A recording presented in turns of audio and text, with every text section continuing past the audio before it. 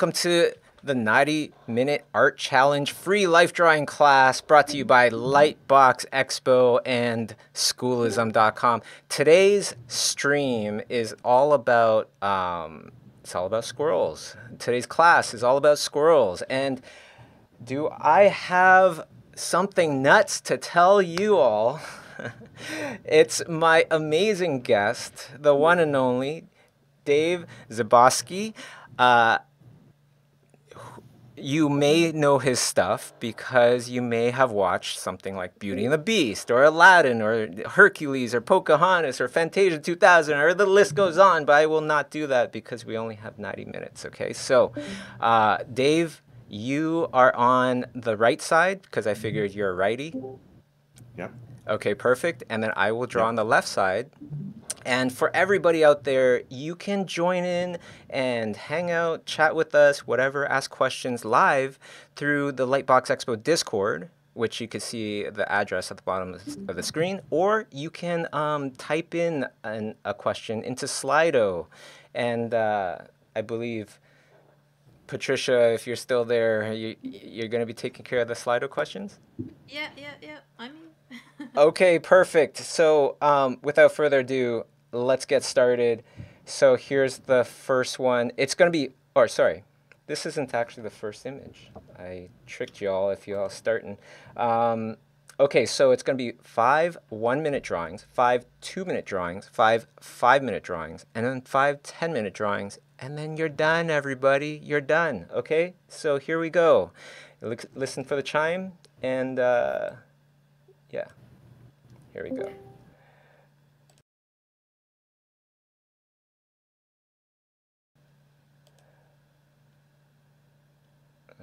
Jeez, it was just working. Darn it all. Did we hear that one? No. Was that just in my head?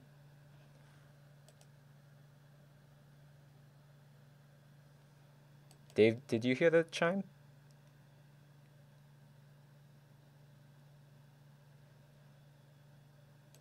Can anybody hear me?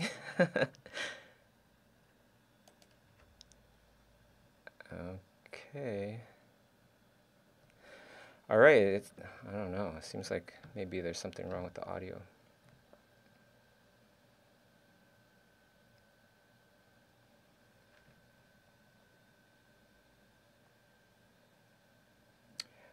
Where are you, Dave? Oh.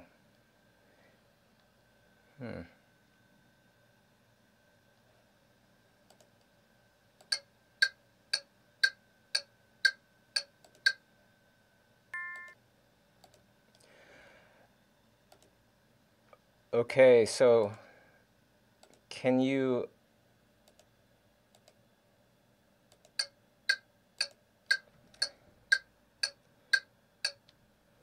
Man, Oh, okay. I see. What's going on here?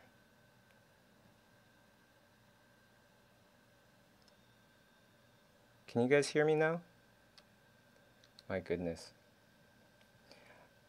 Okay, so I guess everybody on YouTube, you guys could hear me. So I guess this will just be a little quiet kind of thing here, I guess, because I can't seem to get my audio to work.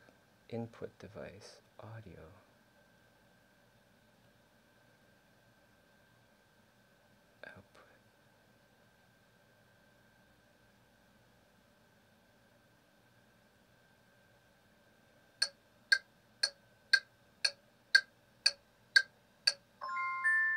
Can you guys hear me now?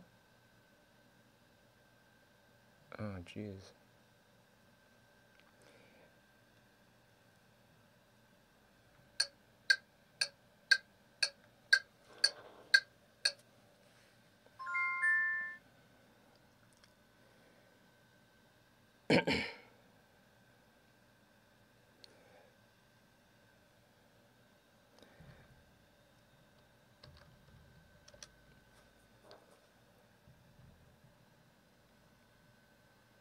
Okay, is this working anymore?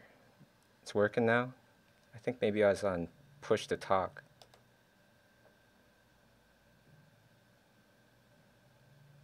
Can anybody hear me? No.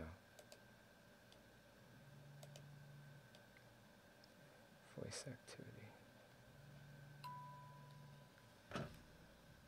Oh, you can hear me, but I can't hear you guys.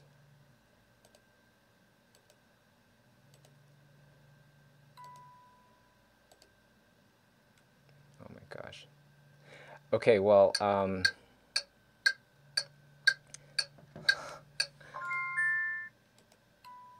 I just missed the last bunch of drawings.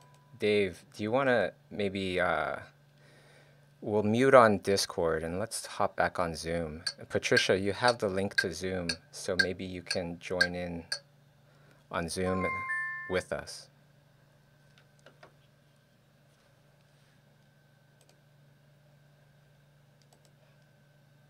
Alright, I don't know what's up with the internet today. All right, Bobby, See you later.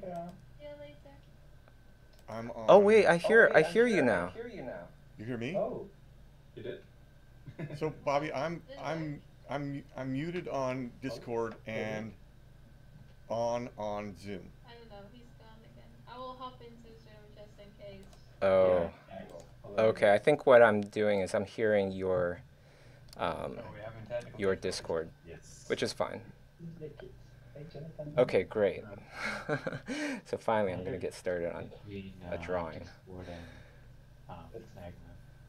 Even this morning I was in stream on Discord and there was a lot of problem. So I think today it's just Discord acting up. Just let everybody know that we can hear them on Discord. Just They can't hear us on Discord, or can they? I'm muted on Discord, but not muted with you on Zoom. yeah, I can hear Discord through your computer. I think that's what's going on. Oh, right. But it's okay. We could just leave it like that, and they could talk and whatever else.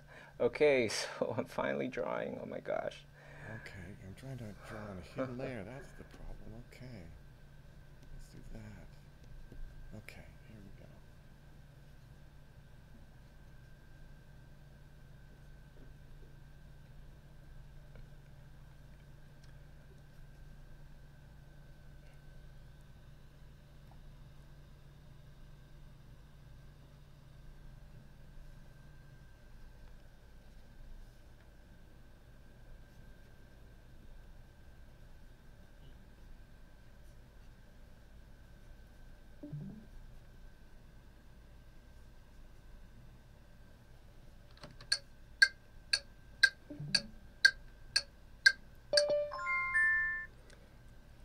So are they talking on Discord then, or do we know?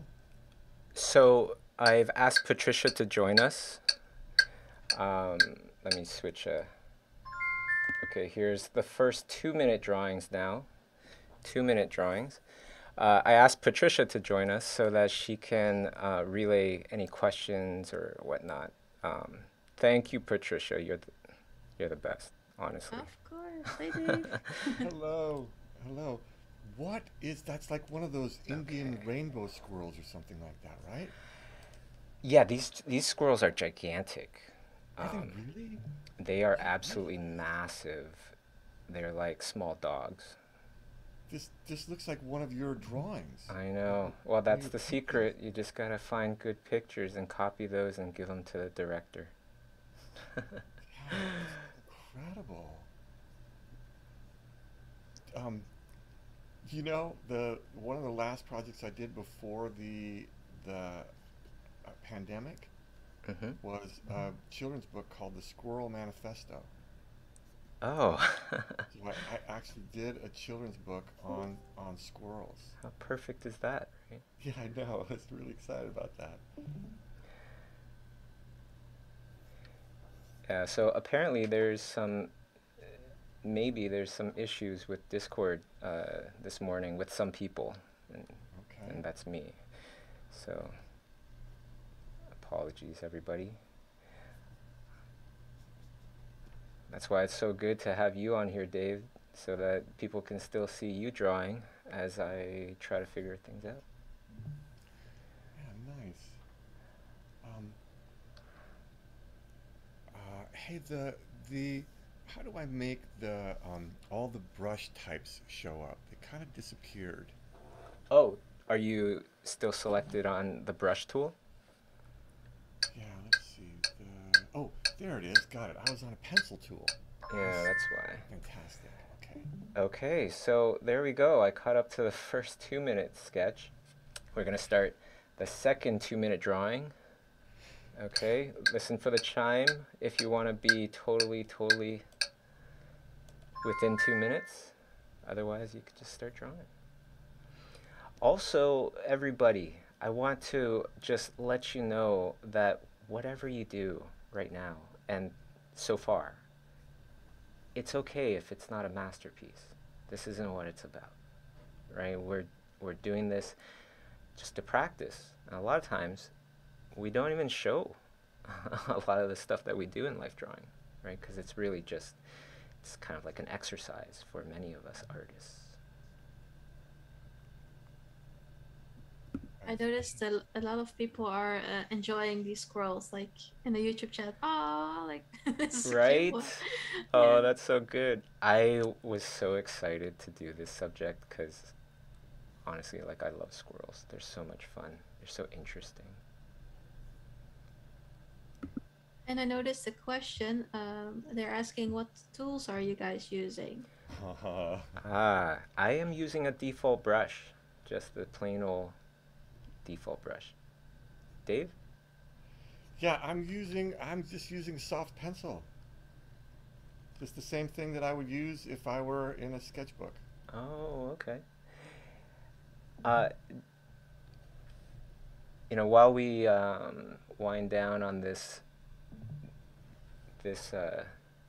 pose here, maybe you could talk a little bit about, I don't know, I should have talked to you about this before, but Hey like man, all of it's open. What do you got? your I'm Litro happy. life drawing sessions that you do. Oh yeah. So can the folks hear me on Discord? If you unmute on your Discord as well. Oh, cool. All right. I will Yeah, do then they that. could hear you on there too. Oh, But they can't hear me, just to let you know. okay. Oh, got it. That's where the TikTok is happening too. Nice. Yeah, we do a live model drawing class on Mondays from 4 to 7 p.m. Pacific, and we have costume models and live music in my studio. It's kind of tricky with the pandemic to bring a bunch of people into the studio, but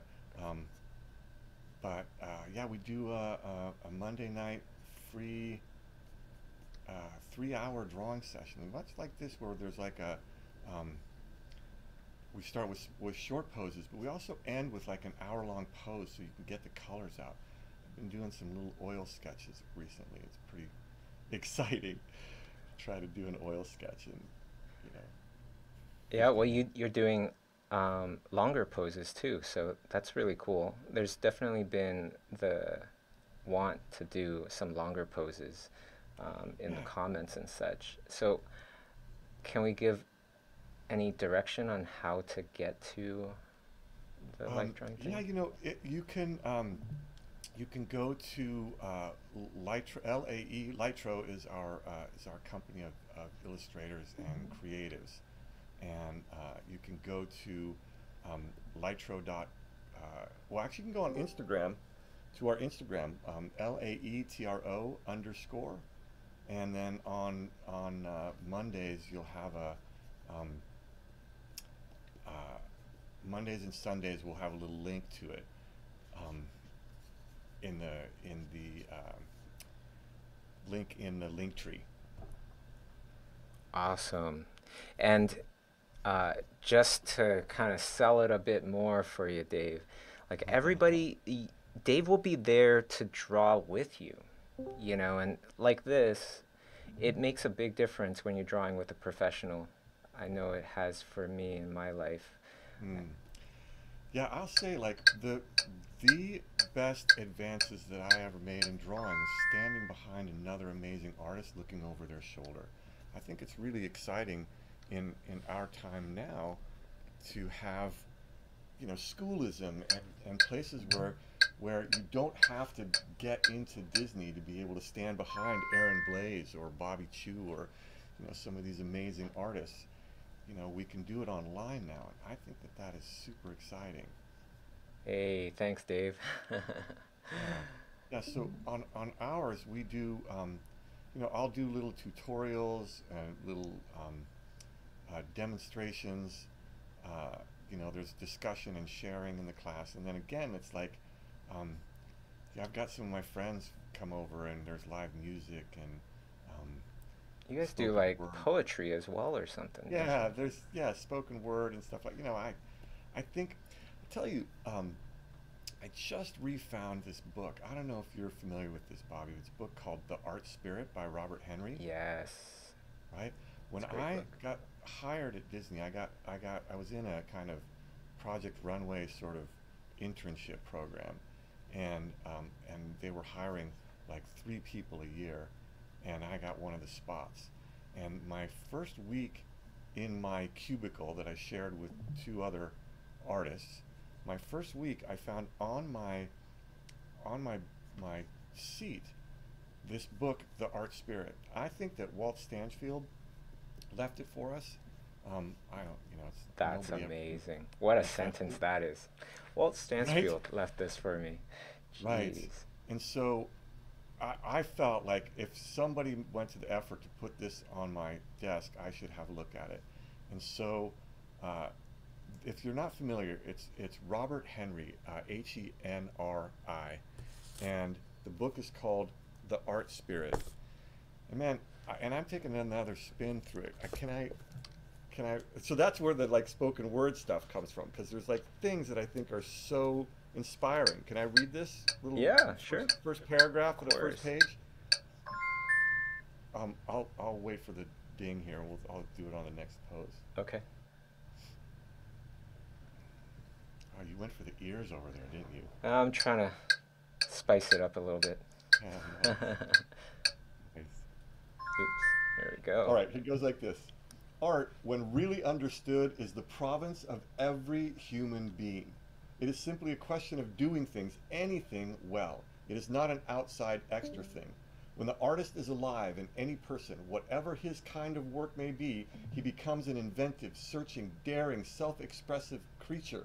He becomes interesting to other people. He disturbs, upsets, enlightens, and he opens ways for a better understanding. Where those who are not artists are trying to close the book, he opens it, shows there are still more pages possible. Love it. Right? That's really cool. For all y'all out there, this was written in, you know, is written in 1920. So you can replace all of the he's with theys, she's, and whatever else that you want. You're all part of that, you know, cohort of creators. That's great. I love that. God, I love this sort of body language on this guy. Yes, and also, I know this is not a squirrel, okay? I know there's going to be just some, like, know-it-all. Oops. Yeah. Some know-it-all it's going, this was a squirrel day. Alan. But you know what day it is, right? You know what day it is. It's Groundhog's Day. Exactly. Exactly. So this all of a sudden becomes very fitting. Yeah, it's 2/22.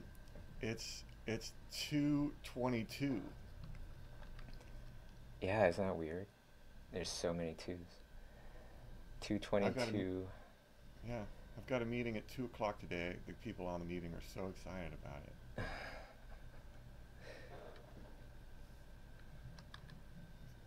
Okay, 5 seconds left. My goodness.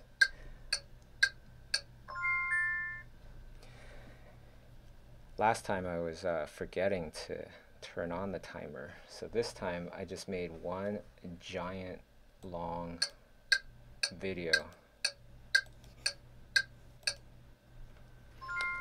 Now I know this is not a squirrel as well, Okay, everybody, this is a chipmunk. I know this, but look at the chipmunk. I mean, come on, you're in Come the on, ballpark.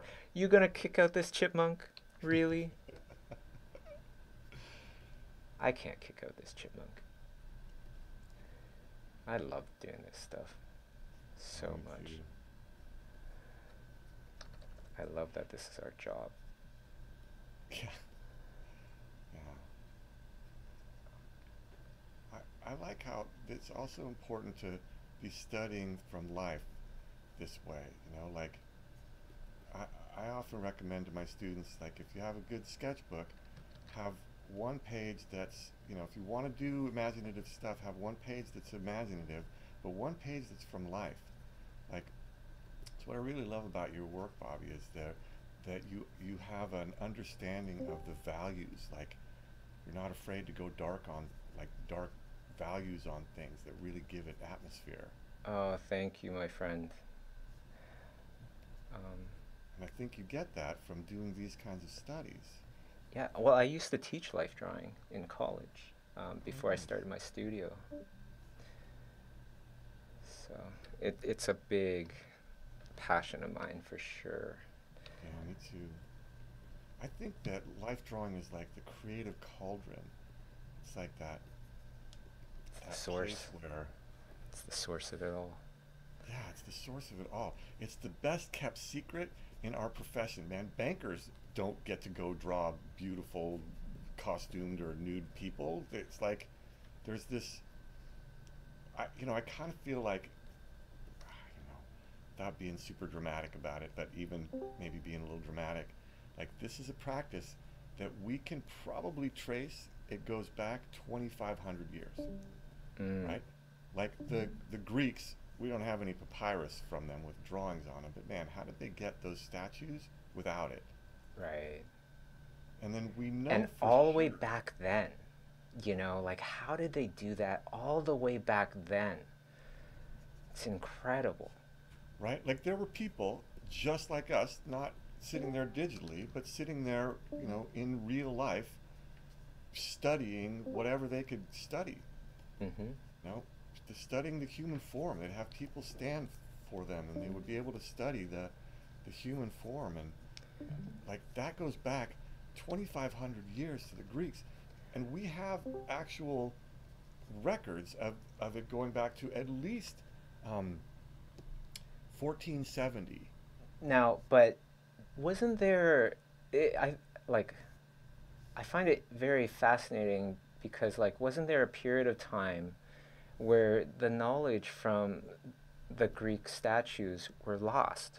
It was lost for Yeah. a while, right? People didn't know how to kind of do that, and until Donatello came around and made his David. Wasn't that the thing? Right.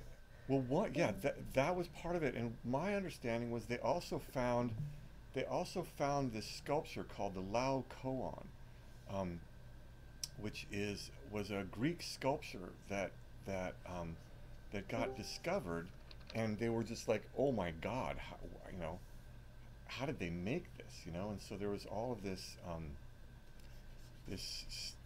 this renewed study, which became the kind of Renaissance.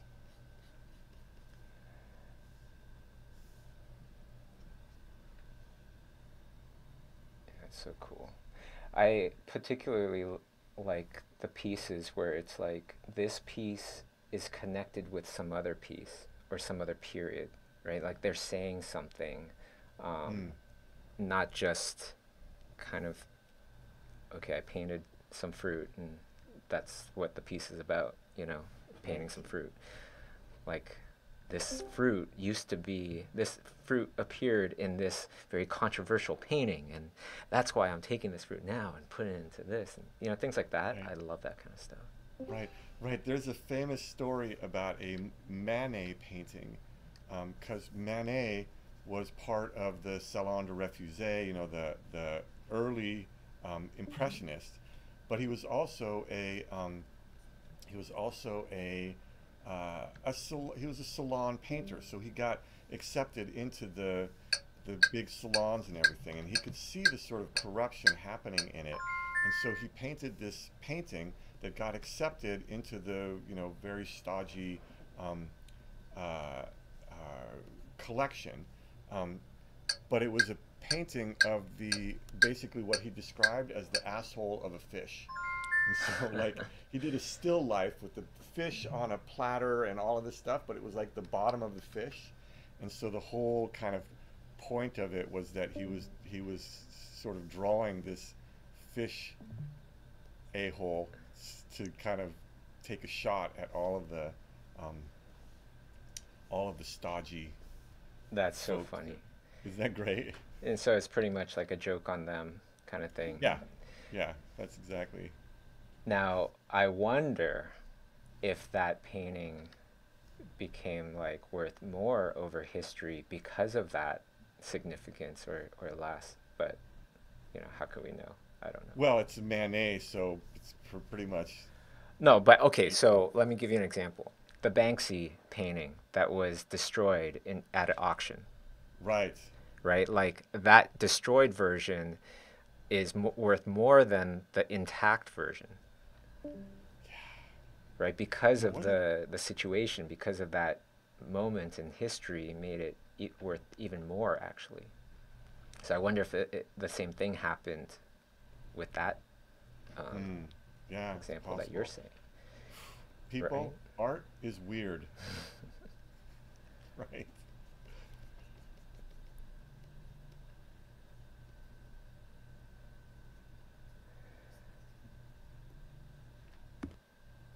There's a question on Slido for and a mention from Anonymous. Hi Bobby, I just have 2 days of subscription for Schoolism, and it's amazing. They're really raving about it. And the question from them is how to study master artists. Yes, I love doing master studies, and the way that I do master studies is first, you know, you do the copying. But when you're copying, you try to get into the head of the artist. Like, okay, what did they paint first? I could see all these finished marks here, but did they draw a line sketch first? Do I think that they did? You know, whether they did or not, it'd be great if you could know, but if you can't know, you just guess, right? And you try to go through the process, and when you go through the process, generally, by the end of it, you'll have some revelations and go, oh yeah, they probably actually didn't do this, and they probably did this instead. And then I methodically go through another copying kind of thing, doing that, right? And so on and so forth, until I feel quite familiar with it. And I start to analyze, and I start to go, why did they choose this tone instead of this tone? Why would they do this instead of that? You know, this is supposed to look orange, yet this is gray. How did that happen? Why does it work? You know, and then when you start to figure things out, I literally try to paint the thing without looking at it. You know, and I go through that process of really struggling and trying to paint that thing without even looking at it. Same painting, everybody, same painting. Okay, and then from there, you know, I painted the thing so much, there's definitely aspects of it that I like and that I would want to bring into another painting or another idea. So I might be drawing a squirrel right now, but then I change it, the next version, into something else, a lizard perhaps, something totally different, right? And see if I can paint the same painting with a lizard there instead of a squirrel, and then start to get further and further away from the actual thing that I was studying, right? And try to go, how else can I change this? What can I do next time? Perhaps it's just the color scheme, totally different subject, totally different location, and everything. And I'm not just talking like how some of our art teachers talk, and they just talk, and they didn't do it. I would love for everybody to check out, you know, like my Instagram, and just start going through the feed.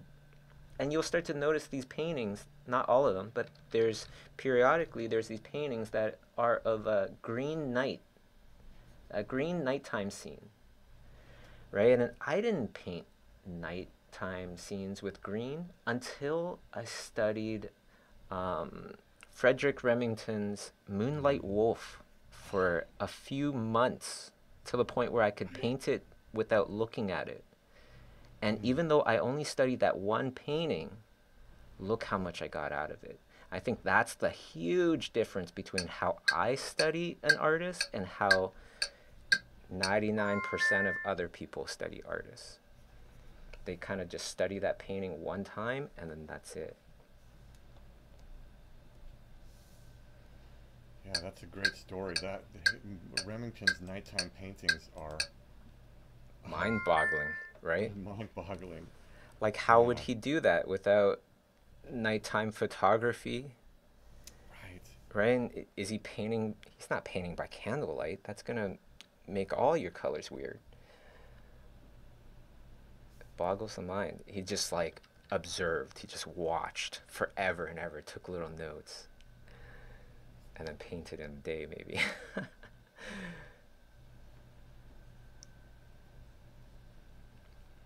Yeah, so I stick on one thing until I got something out of it, and if I like what I got out of it, I will stay on that thing until I feel like I got most of what I can get out of it.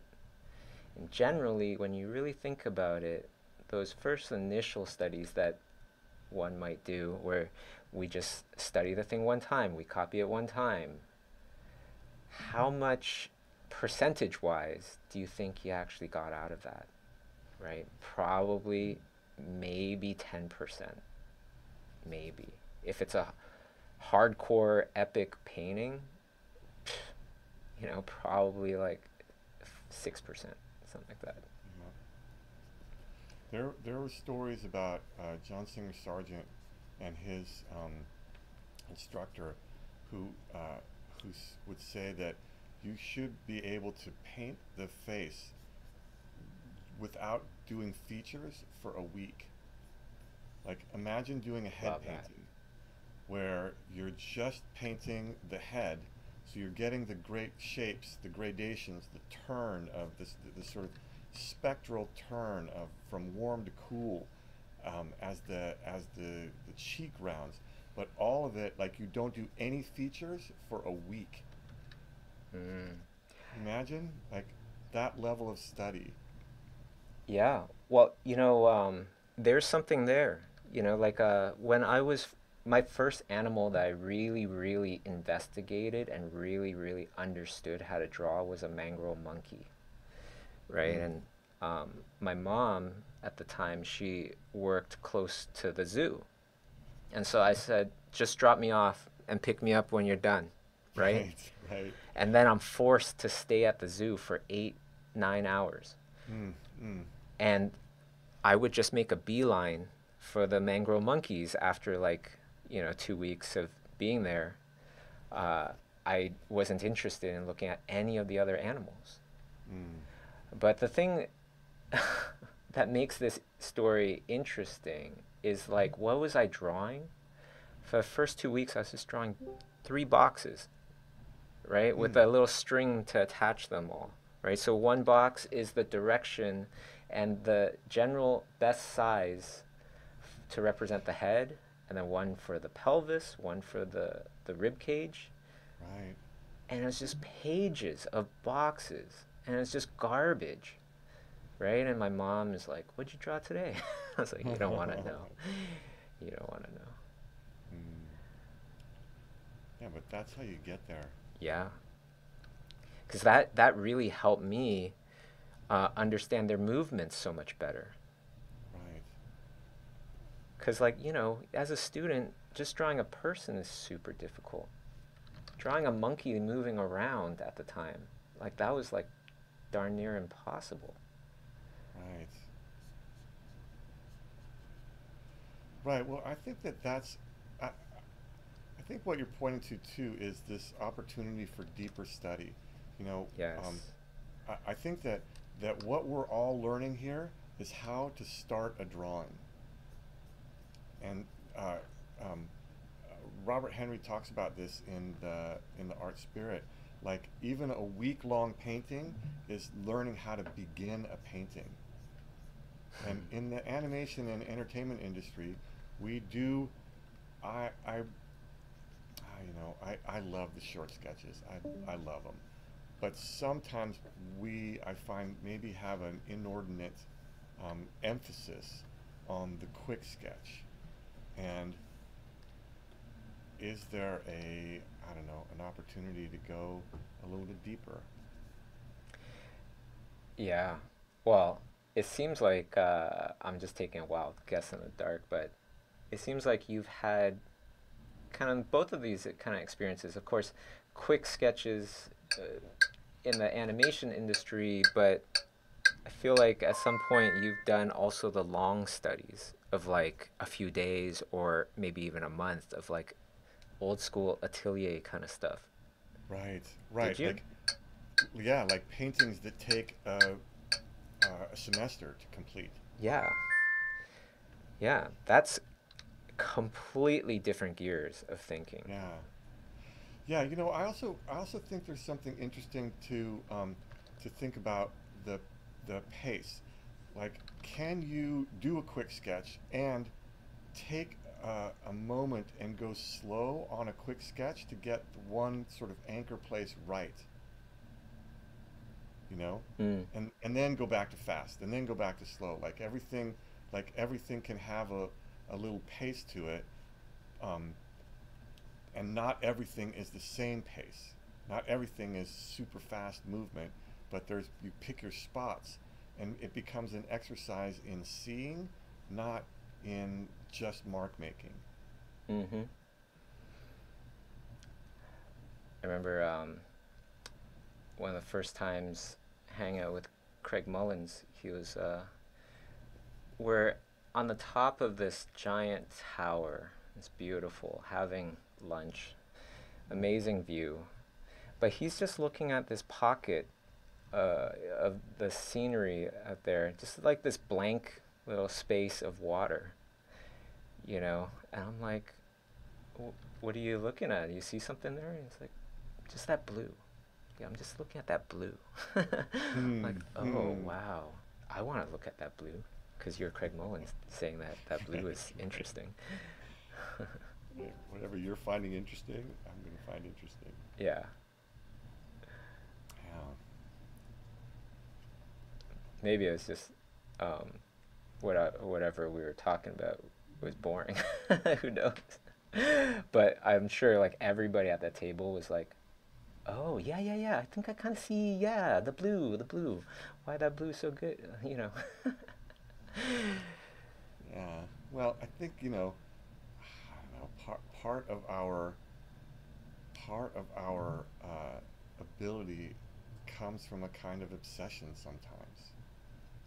Like you were talking about Yep. the painting that you studied, Oh, Like, yeah. why did you study that? Because those guys have they've solved for the light in ways that we aspire to solve. And if they've got some solutions, I'll tell you, here's a quick story. There's a thing called art battles. It used to be a few years ago. And it was this like graffiti battle where artists would have 90 minutes to yeah, this might sound familiar. They would have 90 minutes to complete a 4 foot by 5 foot canvas in front of a crowd, and then the crowd would judge, applauding who they liked the best, and then whoever won the competition would go and compete in Europe and things like that. So it's called art battles, and I was like, wow, that sounds amazing. And a buddy of mine won it, and I was like, I don't know, typical artist thing, like, that guy? And he went to Europe, and I was like, I don't know, man, I bet I could win this. And so I went to the Getty, and I went to all of my teachers at the Getty, right? They're all dead. They're all, the artists Delacroix and Da Vinci and Bouguereau and all of those amazing artists that you see at the Getty. And I did this little meditation. I was like, okay, guys, hey, I want to win this competition called Art Battles. What can you guys teach me that I need to know to be able to win this competition?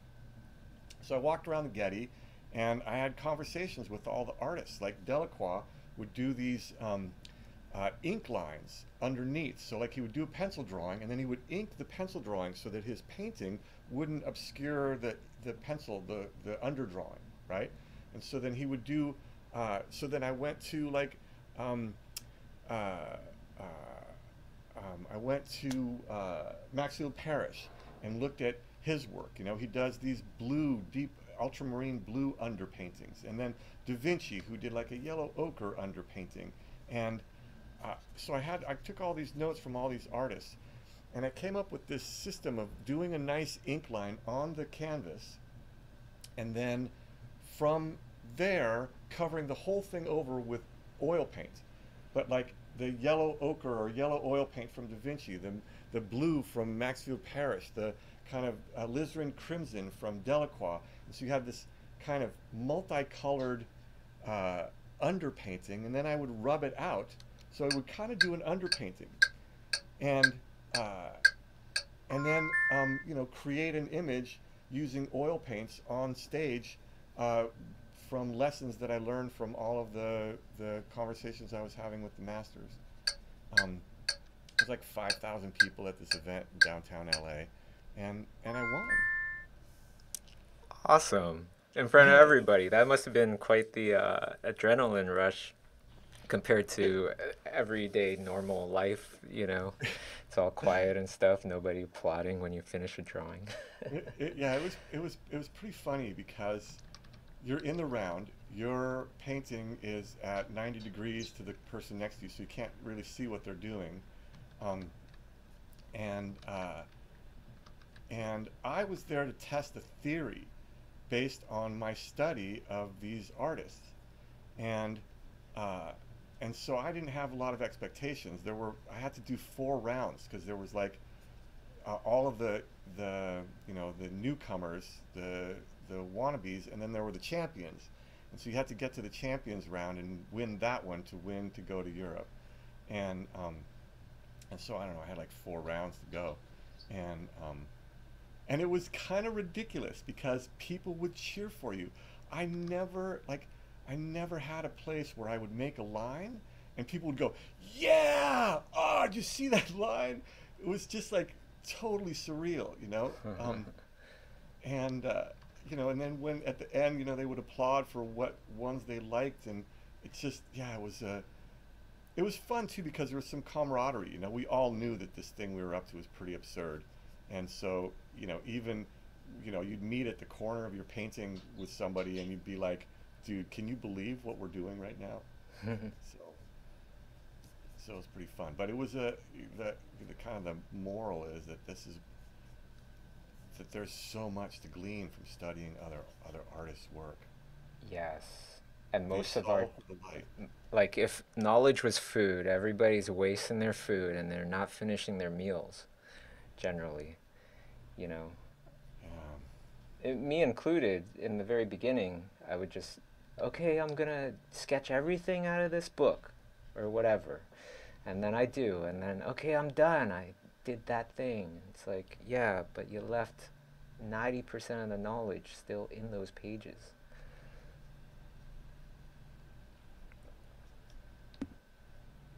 We have a question on Discord from M. Myers. Cool. If you guys can help us out with yeah. this question. Yeah. Hey, Bobby and Dave, and those are watching. I started landing my first character and concept design job last year, and I have a question about community. With my most recent contract, I found out that I would be the only designer on a project that has a large budget with high expectation. His client is happy with the work that he's providing, but he feels isolated in his design process. And he works remotely, and he doesn't have any artists around him to critique his work or bounce idea off. Do you have any advice how to gain that perspective, inspiration, and creative team provides while working on an independent contractor? This was something we were talking about yesterday, Dave. Exactly. You know, like communication with the client, finding a community as well. You know, like this is a community, and as well, Lytro, the company that Dave co-founded, it also has a big community of you know, freelance artists. Yeah, you know, it is an ongoing conversation there are kind of two schools of thought, and I'm with the person asking the question. One school of thought is artists are getting paid. Why would they need a community? We don't need a community. They're getting paid. The second one is, that's a weird one. Yeah, but I'll tell you, in Silicon Valley, it's a culture that doesn't really care about culture, and I think we need each other. So I would suggest that you, if you don't have one, start a group. If you want to look into Lytro, that's a place that we're really, with the things becoming more and more remote and artists becoming more free and more isolated at the same time, how do we maintain a community? When I was working at Disney, I think one of the things that made Disney amazing wasn't that we did great work, because I think we did, but it was that we also did the work together and we built with each other. Like we were, I was there for almost 10 years, and I worked on multiple projects with the same people. We got to know each other, and we got to know how to plus each other. And I think that it's super important for an artist to have an environment where they can trust their peers and be plussed by them. By plussing, I mean like to be additive. Can you add to each other? And so I would recommend you make an effort to build or find a community that you can share that stuff with, because I feel like it's super important. And as we get more and more into this remote and digital world, we're going to find that we're maybe more isolated than we want to be as artists. So we're already pretty singular, we're already pretty introverted. Totally. Thank you, Dave. That's an amazing answer. On that same topic, now Lytro, it's not like you sign up and everybody gets accepted or anything, so it's not for everybody. But if you do feel like you're at a professional level, right, and you are interested in commercial illustration, so doing art for companies, other people, then I would suggest applying for Lytro and seeing if you get in, because Lytro, essentially, Lytro is a community. It's all sorts of amazing things, but it's also a way to help artists and help companies find the jobs, find the people to do the jobs a lot easier, right? Essentially, that's what it is. Yeah, so, I mean, our sort of mandate is to help companies create and creators connect to companies. Like, we help folks get work in industries that are not necessarily the entertainment industry, which is also, I think, really interesting. There's a lot of companies out there that are looking for good storytellers. They don't know how to tell good stories. But as you're saying, yeah, Bobby, it is a curated space. However, I'm the curator right now, and if you aren't accepted, I have you'll get a letter from me that says, if you want me to go over your portfolio, I'd be happy to do so. And so that's we're amazing. Committed to the ecosystem of the artist, not just the commercial aspect of it. Like I got good through practice, but I wasn't ready for Disney when I first picked up a pencil. That stuff takes time. Well, it's very kind of you. Yeah, I don't know how you find the time to answer everybody's submissions and everything, but that's Lytro, everybody, Lytro.com. So that's Laetro.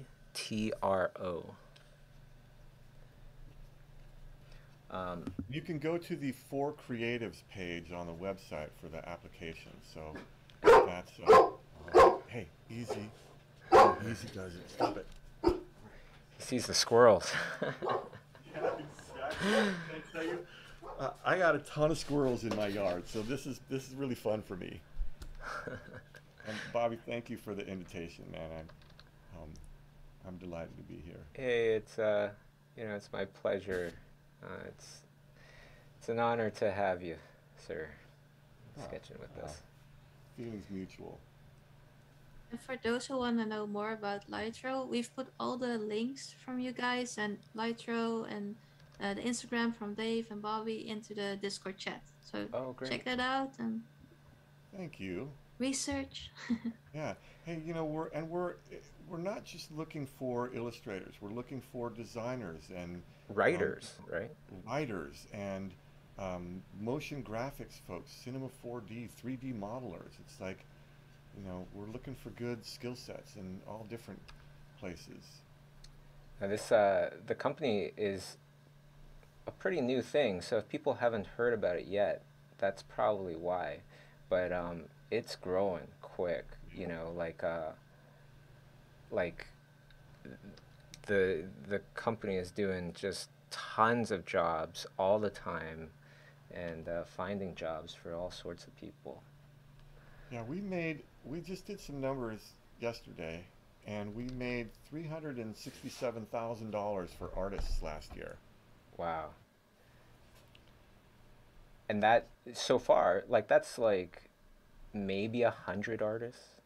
Yeah, it's probably, I think it was probably about 80, something like that, 70 or 80 that artists. Gives way more context, right? You know, like yeah. 300 something thousand dollars, if it was between 300,000 people, then that's like nothing. Yeah, or the other way, we made 347,000 for artists, but the artist was me. Yeah, but this is just for 80 people, so that's significant. Yeah, and that was us just getting started. So we now have a sales team, and I mean, it's my first rodeo as a founder in a Silicon Valley company. It's a pretty fascinating process. Well, it's great to have a fellow artist, you know, in the what's it called, the captain's chair, you know. Yeah. Somebody that's one of us. That's always a good thing. Yeah, that's the idea. So we can keep it in integrity as much as possible in the commercial world. Integrity. I like how you just went for the shape there on that. I think that's a really neat approach. I'm just kind of, you know what? There's 15 seconds in between drawings, so I just took a little time to just look at the thing and try to think of a new approach, or the approach that I wanted, instead of just, because I found I was just jumping in to stuff way too automatic-like. That's not the purpose of why I want to do life drawings.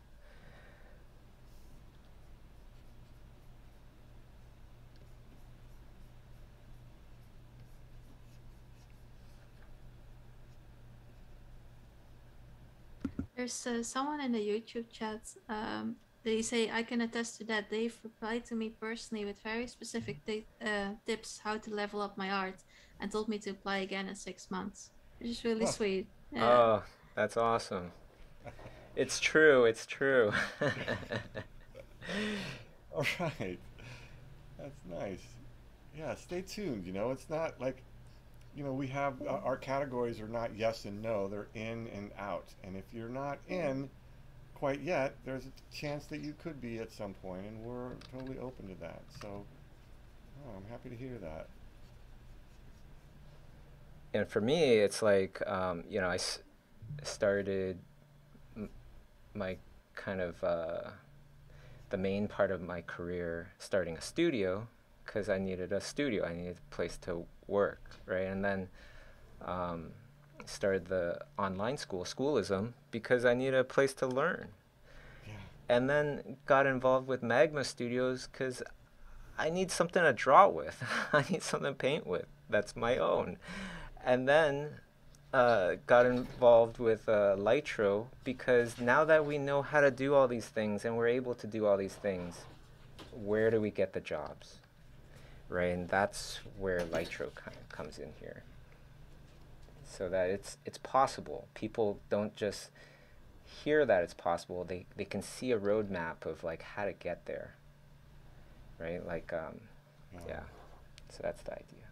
Yeah, and we're, you know, again, we're just starting, and it is complicated. I'll tell you, like, it's, you know, we're creating something that really just hasn't been done for our industry yet. Sort of systematizing the ability for artists to get jobs from other sources, from sources that aren't just the studio that everybody is chasing after. Yeah, like imagine you could get jobs when you wanted to get jobs. You know, kind of like Uber, except high-end Uber. You know, you're not going for $20 here.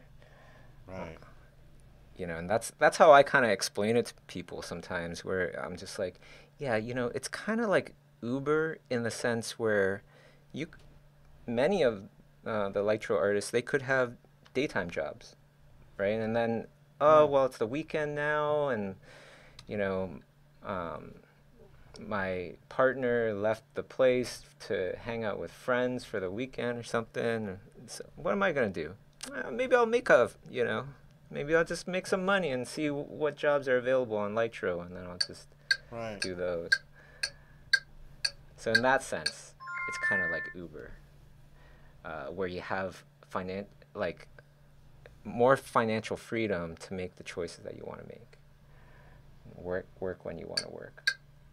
Right. Oh shoot! Okay, gotta turn on the next one.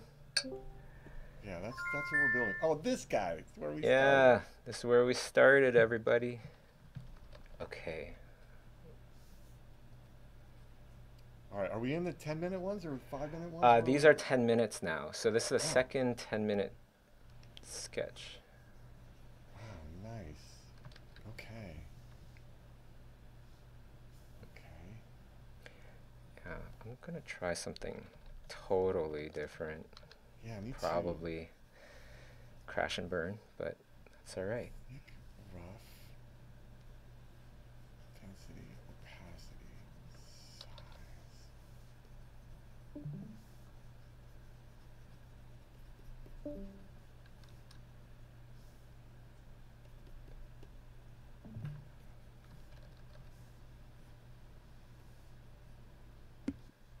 There's an idea on Slido for the next 90 meg. Porcupines. Oh. Porcupines. Maybe it could be cute. Well, I have the next one. I just haven't set it up.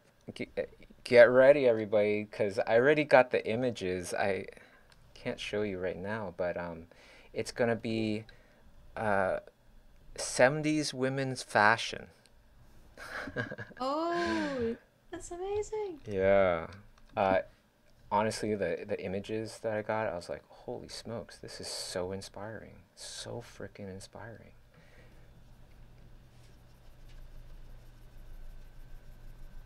Yeah, it's going to be such a, not just a life drawing class for the next one, but also almost like a research assignment. You know, you're going to learn so much from doing the next 90-minute art challenge life drawing class, because you'll learn all about the kinds of clothes people wore back in the 70s. And even if you were born or you lived in the 70s, many times time changes things and you forget. Mm-hmm.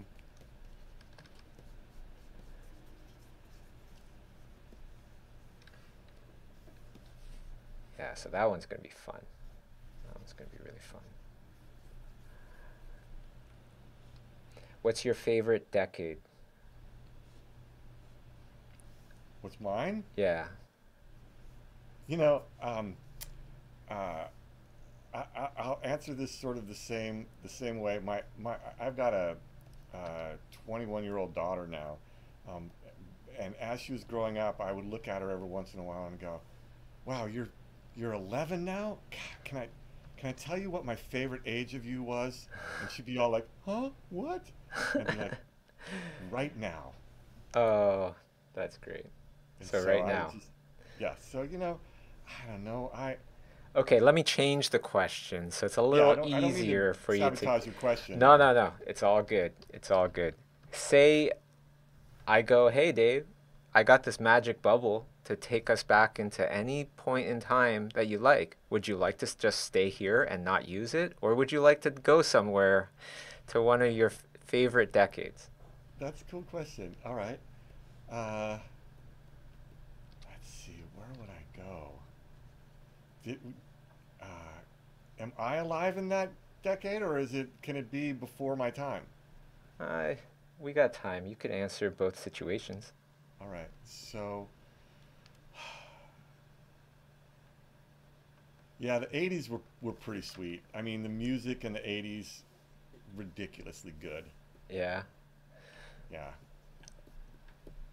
So, I don't know. I think that would, I'd probably do, if I could go back, 80s, probably. That's a good one. Yeah, you know, nowadays I get 90s and 80s confused. Like a lot of times I think something happened in the 90s, or I think something happened in the 80s because I thought it was so long ago, but it's actually not that long ago. It's in the 90s. Are you one of the people where it's like you got your dates straight? Like, oh yeah, first time I did that was in 1984, and you know I was with Sally and Fred and blah blah blah.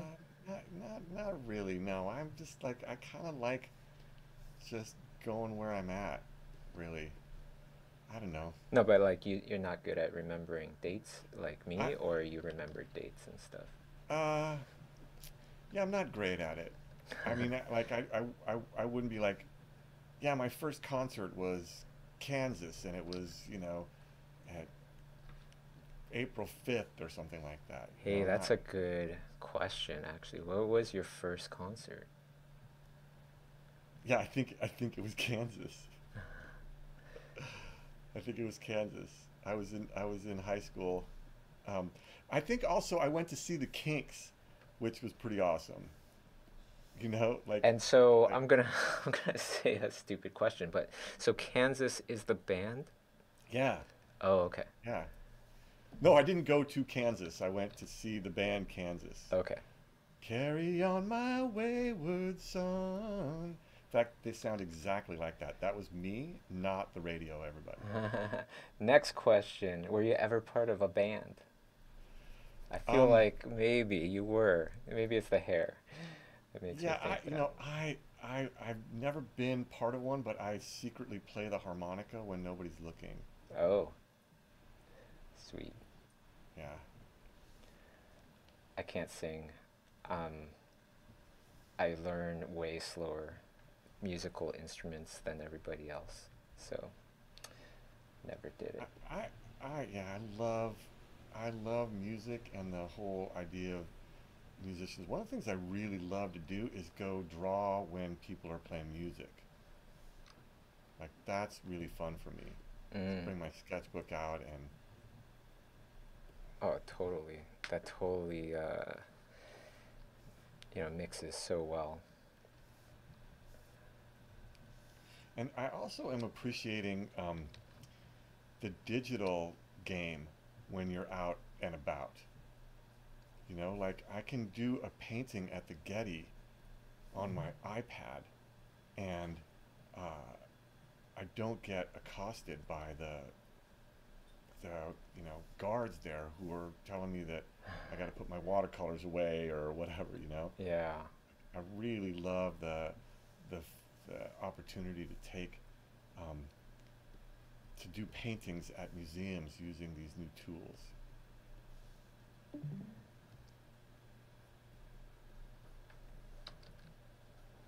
There's a question on Slido. This is a problem they're facing from Anonymous. If someone is painting with a complementary color, but they have multiple colored objects in the scene, how do we solve this? Thank you so much. Do you want to go first, or you want me to go first? How do you solve for the light? I could give an easy solution right off the bat. What you got? You know, just thinking about maybe if the person, okay, so there's definitely other ways that I would do this, but this is a very simple hack not perfect. Just paint it however you're going to paint it, and then put a color layer over top and start turning down the opacity until it looks good. The color layer will harmonize all your colors. But if you're like dead set on just using a complementary color scheme and you do not want to touch any other hues, then that's different. You know, I have become a better painter now that I paint digitally. And I think part of it is because you can do the things that you're talking about there, Bobby. Like, we, for the first time in centuries, have the ability to paint differently than we ever have before, right? We're not any longer using just pigment on a surface. We have the ability to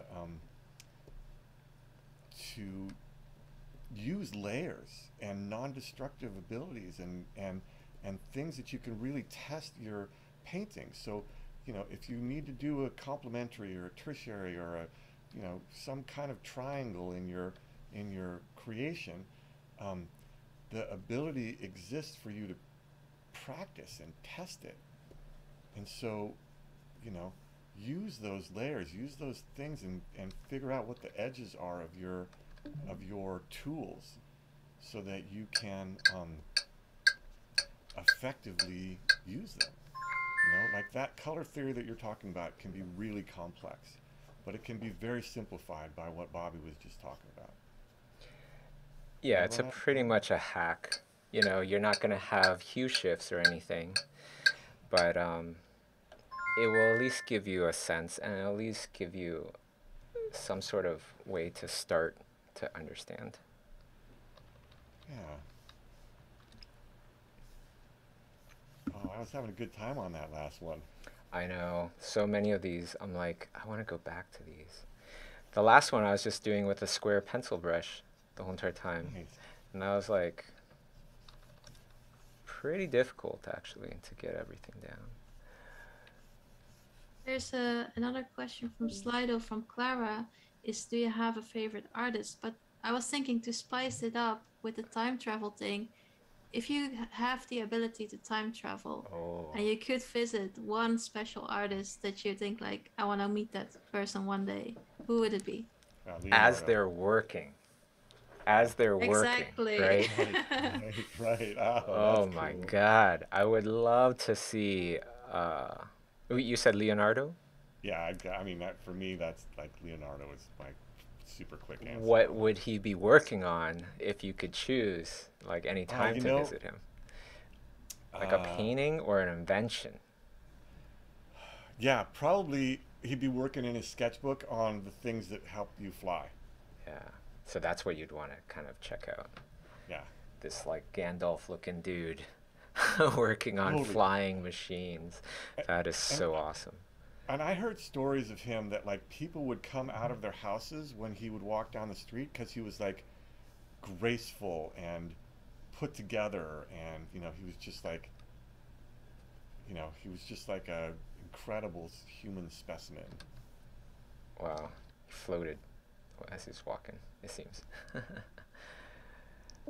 Interesting. Yeah, what about you? There's so many. So if I could name a couple, you know, when Michelangelo was painting the part of the Sistine Chapel where they're about to touch fingers, you know, and like the one side, the human side, had that ancient Easter egg of like, this is actually your brain, right? And that shape. Right. I wonder if there's any part where like he thought of that. Like, I would love to be there seeing him think of that and just go, yeah, nobody's gonna know what the hell this is, because taking apart cadavers is like, it's illegal, but I will put the symbol in here whether it's for me or for the generations hundreds of years from now, you know, that is so, so cool. Yeah. That guy.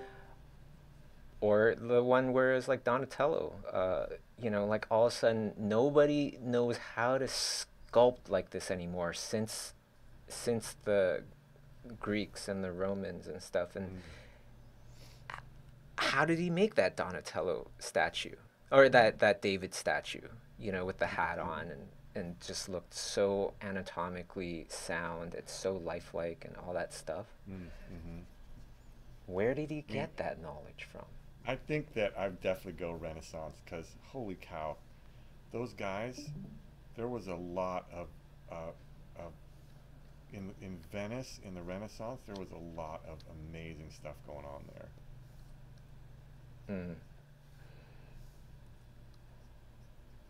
Yeah, or I don't know the artist, but I would love to see the hieroglyphs get painted in the, you know, in the ancient Egyptian buildings. That would be really cool, wouldn't it? That'd be super cool. Yeah, I'd like to understand some of that. Like, what are you guys talking about here? Here's another one that totally I think about occasionally. The famous cave paintings in France, right? In that cave. Scow and Altamira, yeah. Well, when they did whatever carbon dating or whatever they do with the crystals that were growing over top of the paintings in that cave, the oldest painting was 3,000 years old, like before the newest painting in there. Right. Right? And it's like, what was going on? Because like in 3,000 years, right, how far have we come? You know, yet those paintings in that cave, they're the same. They're the same style generally, like compared to what we've gone through. I was stunned by that also. Like these paintings, like these two paintings are 3,000 years apart, and they seem like they're done by the same artist. I mean, there's a crazy fiction for you. How about some time traveler that just got, you know, stuck? Well, here's the other thing. This is a Bobby fact. This is just some shit I heard. You probably need to verify it. But what I heard was in recent years, it was discovered that if you went in with more of like a torch kind of a light source instead of like big lights, as you move through, the paintings would move because shadows would catch and then they would start to animate or something. I don't know. I don't know if that's true. That would be amazing. I think that's just a stupid... Somebody's pulling my chain. I don't know. There's another place called, what's it called? Like Gobekli Tepe? Gobekli Temple? You heard of that place? It's like 12,000 years old. And it's like, it's in Turkey, and it's like, it's a series of underground caves that go back 12,000 years. Oh. I'm pretty sure I have heard of that. 'Cause people are always sending me those kind of things because I'm always interested.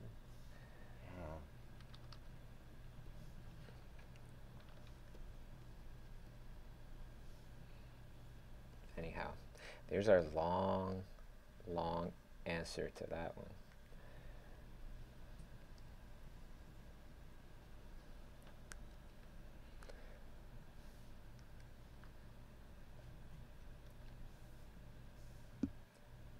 There's a question from Dave from Slido. You mentioned Lytro also hires designers. Does it also mean graphic designers, interface artists, experienced visual artists included? Yeah. Yes, it does. We're looking for folks who can help companies with what's called their creative, meaning that maybe they need an ad made, or maybe they need, you know, a video done. And what we're finding is that there's a lot of companies out there that need to tell their story, and they just don't know how to. And so instead of, you know, trying to get into the studios all the time, maybe there's a place for artists to do good story work for companies that need stories to be told. And so that's, you know, designers and writers and all kinds of skill sets that can help. You know, we did one for this company called Certain, and they were a background check company.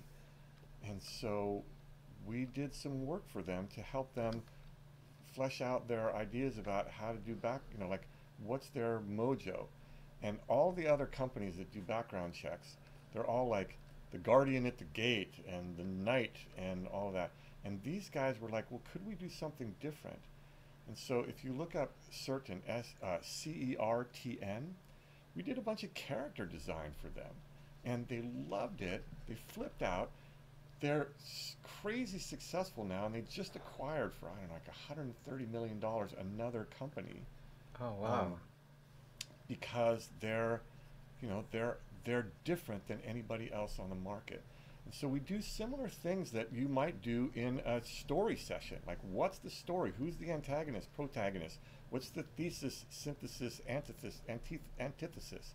Like, how does your company as a character in the world differentiate itself from other companies who are also characters in the world? And so that's, you know, it's a really fun design challenge that that happens with companies, that it's not just the studio that needs that kind of work. And so I think that to me is really exciting. You know, the studios are consolidating and getting less and less, you know, accessible, and there's other places for us to get work.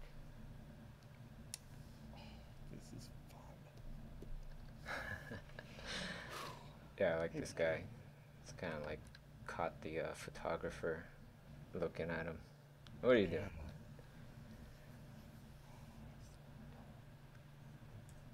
Yeah, so, you know, everybody, if you're looking for work and things like that, that's why Lytro exists.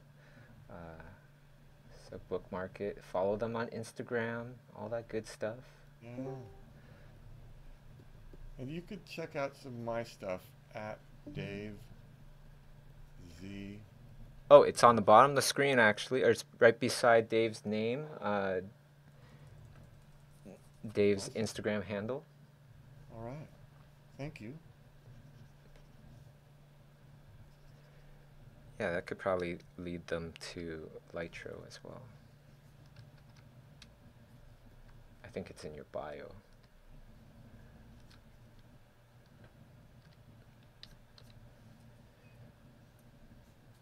There's a question on Slido. I think it's because of what we talked about before, from Anonymous. What do you think about the life and work from Van Gogh? Van Gogh. Van Gogh. Yeah.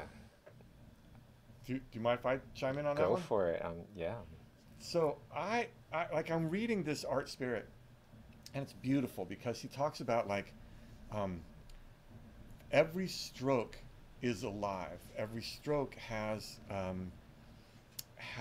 your life in it.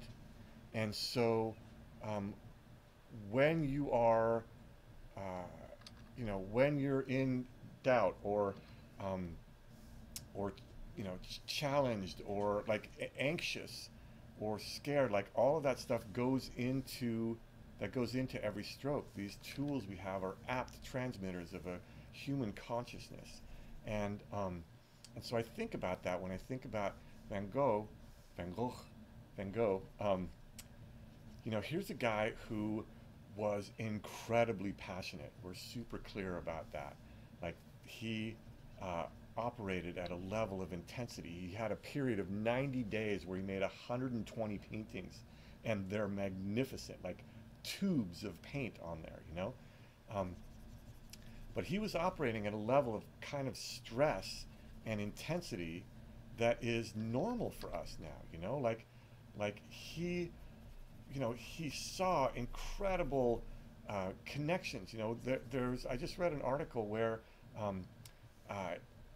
science had come up with an idea about fluid dynamics, but they didn't know how to visualize it. They had the math for it, but they didn't have the visualization of it. But Van Gogh did. Starry, Starry Night is an apt example of the visualization of fluid dynamics. And he was seeing that. And so then, you know, nobody really appreciated it because maybe people weren't resonating at that same level of intensity that he was.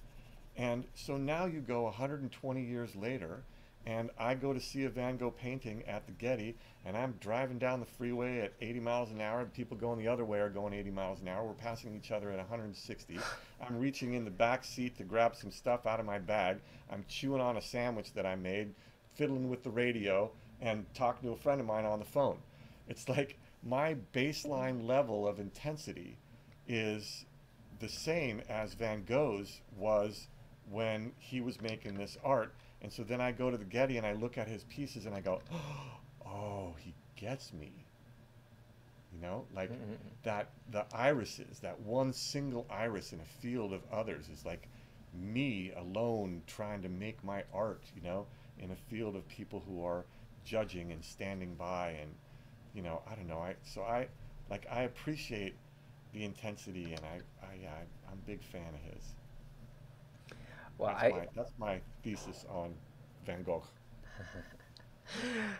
First time I saw a Van Gogh painting, now I'm so like self-conscious of like how I pronounce it. I know, me too. No, I have Patricia here. Yeah, still Van Gogh. But yeah, the first time I saw Van Gogh painting, I was in high school, and that was the artist that my mom was scared about. She's like, okay, you're going to be an artist, you know, don't go crazy. You can get crazy if you become an artist. You could chop your ear off, you know, all these like, right.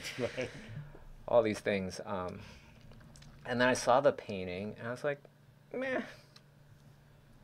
Looks nice. Get all the brown paintings. It's all right, you know. And then that was it, right? That was high school.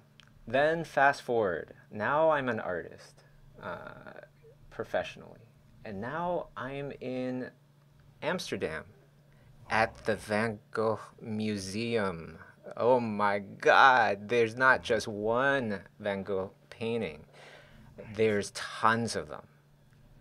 And that was an experience. Seeing the collection of them together. People talk about color vibration and stuff like that. That, I don't even know if that would be considered color vibration. The stuff was just vibrating like insanely, you know? Yeah, and so that's when I really got it. When I saw the collection together, not only how the things look, but you can really feel the person. It's like a window into this very kind of sad person's life. Yeah. And that has gigantic appeal for me. It had so much appeal because it was so raw and open, and just like you were staring into the most private kind of moments of this person's life, kind of thing. That's how it felt, right? Because during those times, like, you see this sad looking crab on a plate, and you know, it's all green all over the place, and you're like, the damn. Potato eaters. I know, yeah. So right, there's all those brown paintings that he did that are just like, oh yeah.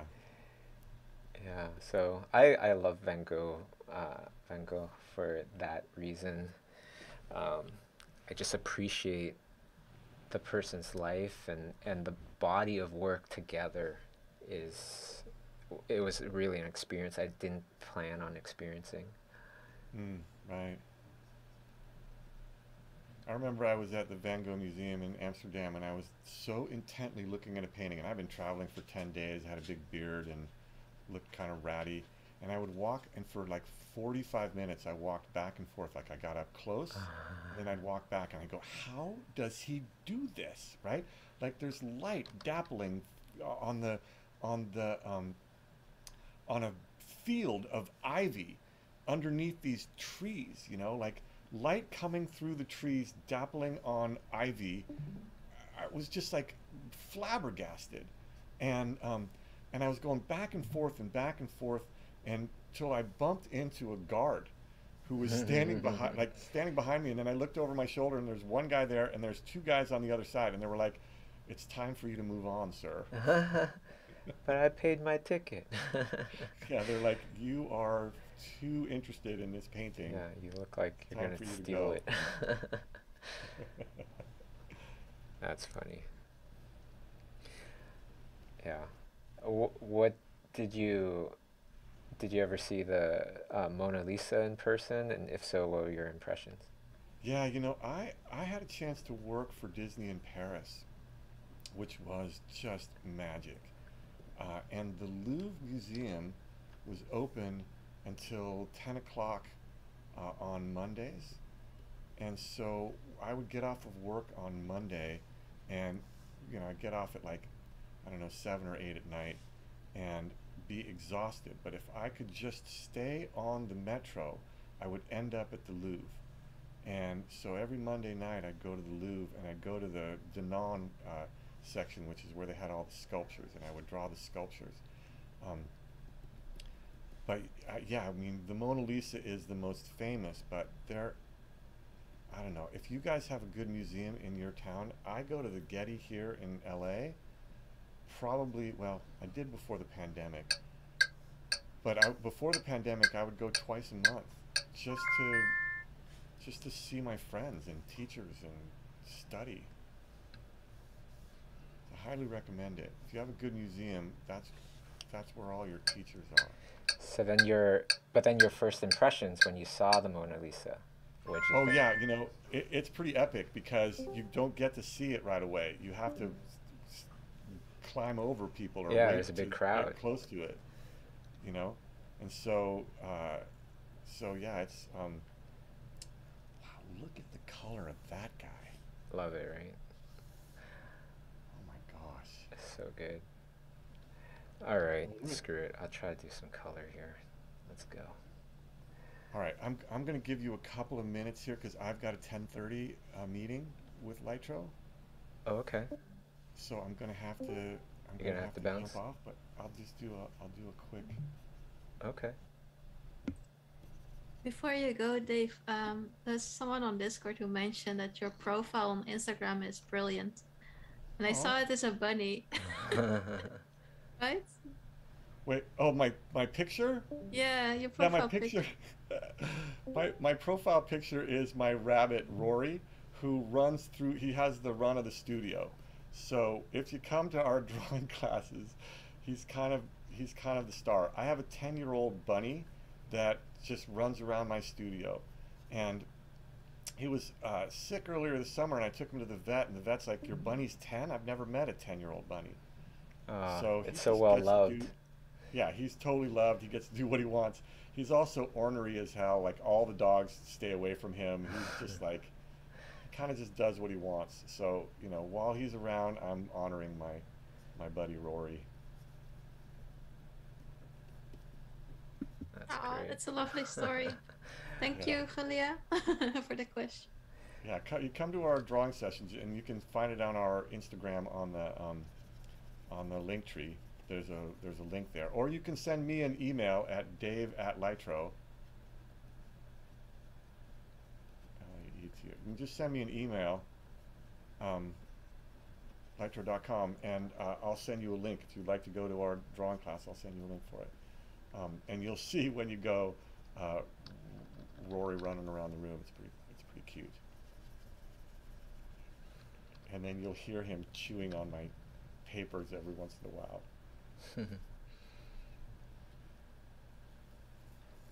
All right. All right, Bobby, I think I'm going to have to go. Yeah, no problem. It's great having you. This is our last pose, everybody. But big shouts out to Dave for honoring us with his presence. And yeah, it's been great. The honor is mine, Bobby. I appreciate what you do in the world, the schoolism and Lightbox, and how you take care of your artists. And it's an honor to play with you. And so thank you for all you do for our community. I appreciate you. We appreciate you, Dave. Thank you so much. Have a great rest of your day. All right, guys. All right, enjoy the drawing. Have a great day, everybody. All right, everybody. So we are going to continue. And last drawing. Stay there. Stay in it with me. Almost there. Dave was great, huh, Patricia? Yeah, Dave was nice. It was really good to hear. And it was really heartfelt story about the bunny. Did not expect that.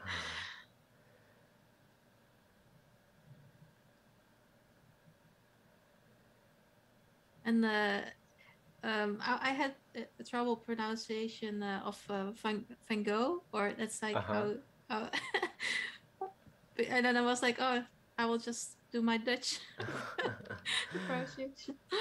Vincent van Gogh, yeah. Van Gogh. Got it. Now I'm fluent in Dutch. Yes.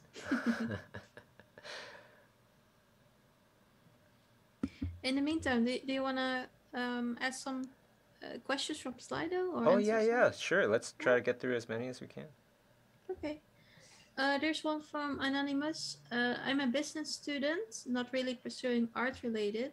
And he's still at school, and he has a hard time creating personal work and studying. Any tips? Well, I don't know if you're the same as me, but what worked for me is just getting up earlier. You know, I get up 5 o'clock, 4:30, and you'll have plenty of time to do your own thing for a bunch of hours. Honestly, it's a bit of a struggle, you know, to kind of arrange your life like that and get ready for that getting up in the, you know, while it's still dark outside, but extremely rewarding. So rewarding if you can get into it. You do the opposite, right, Patricia? You sleep at like 5 in the morning, I think. Oh, yeah, I do. I used to do that. Strange schedules, but I know that schedule too. That schedule is a interesting schedule too.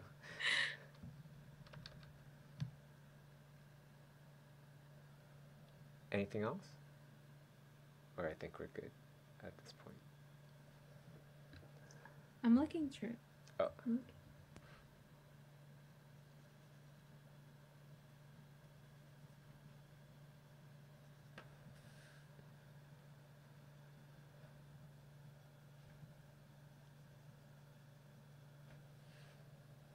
This is maybe more of a suggestion than a question. Oh, great. Okay. From Melody, I was wondering if it is possible that there can be a workshop or workout or a course about 2D animation character sheets. I never seen any course on that process. I've heard of Character Bible, but I'm not sure if it's related to 2D animation as well. Oh, well, 2D Bible. So a Bible is generally what we would say is for pitching a lot of times. You know, this contains pretty much the story of your world, the characters, why it's interesting. Then character turnarounds, a model sheet, that's more for when you're in production, so everybody's on the same page, because you're dealing with so many artists that it can be very easy to all of a sudden one person's drawing the character one way and another person's drawing the character another, you know, a totally different way. So that's the big difference. But I want to say, I feel like there's some course on schoolism with turnarounds or something. Generally, that kind of stuff is also called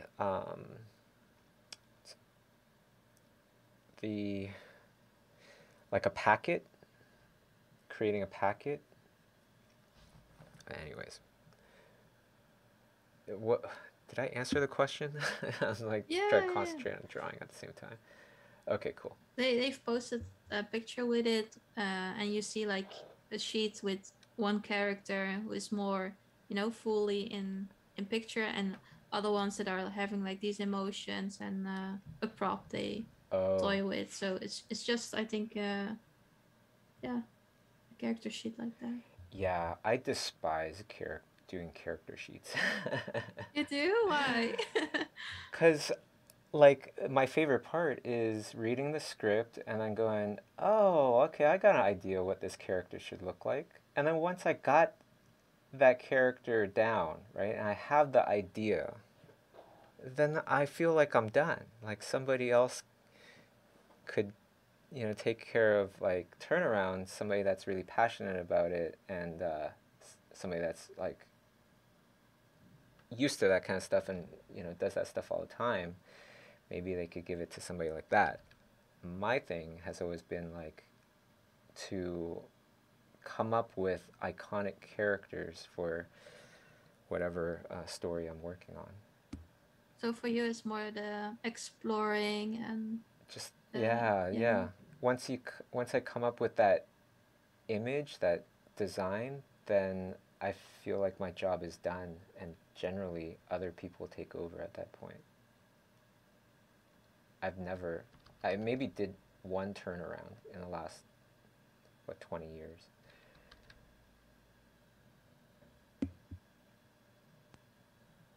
Like I could do them, just like I could draw people, but I just don't want to.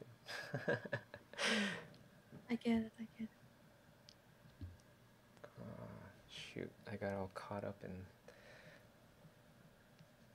talking about model stuff. Okay, here we go. I think that looks pretty good for... It's the last 5-minute pose, everybody. So since it's the last one, maybe I could just paint on it a little bit more, if there's any other questions or anything.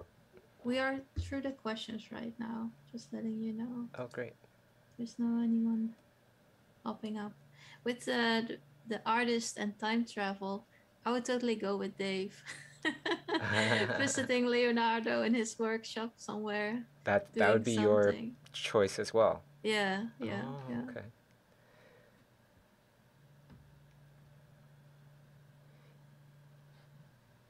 Yeah, I think there's... Oh, you know what would be another good one? There's like a whole documentary about this painting that people assume is a Leonardo da Vinci painting, right? And the documentary was to authenticate the painting, because it's like they found it more in recent years than like, you know, decades ago.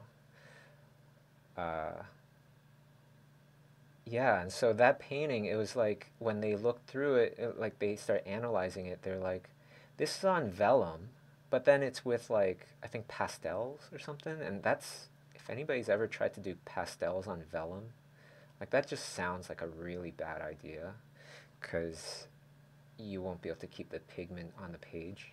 It'll be very difficult. But that's how this thing was done, and then people didn't understand how it was done. So that might be a good one too, to see if he was actually the person that painted that thing, and if so, how did he do it? Someone is asking, was it fake or fortune? Right, so that's the thing, like, is this a forgery, or is this like a real thing? And that's what the documentary was all about. It definitely pointed to that, yes, this is a Leonardo da Vinci newly discovered piece of art. and you know, they go through why and everything, so you can check it out. Ah, that's cool. Right? That's really interesting. There's another one that was kind of similar where it was they're trying to authenticate a Jackson Pollock, like abstract splatters everywhere, like a painting like that. And there's a whole documentary on it, you know. And then in the end, no, I shouldn't spoil it. Never mind. It's a good documentary though. All right, squirrel time was super fun. I hope everybody had a great time. This little guy also looks like he's having a good time. I want to thank everybody that tuned in, everybody that participates every week. Post your stuff with the hashtag 90-minute art challenge, and I'll be sure to see it and give it a like and whatever else. Or you could tag me, even easier. But with the hashtag, then we could all see each other's drawings and sketches and everything. Also, a huge thanks to Patricia, the mods, and Dave. And Dave had to go, but Dave Zaboski, awesome, right? That was a really great time. Hope to have you back again one day, Dave, one day soon. All right, so tune in next week. We're going to be tackling 70s women's fashion. And for people that like to draw people that are interested in costumes, this is a really great one. So I'll see you all there. For all Schoolism subscribers, I want to let you know that this week there is going to be a webinar on Friday. If you get a Schoolism subscription by today, then tomorrow you will receive an email. All Schoolism subscribers will receive an email and tomorrow is the 3rd, if anybody's watching this in the past or whatever, in the future, I should say. If you subscribe by the 2nd, then you'll get the email to attend Sam Nielsen's The Magic of Contrast, Designing Compositions with Sam Nielsen from 10 a.m. to 2 p.m. Or sorry, 10 a.m. to 1 p.m. Pacific time, and then 1 p.m. to 4 p.m. Eastern time. I'm in Eastern time, so it took me a little longer to convert things. All right, everybody, have a great rest of your day, and we'll see y'all next week.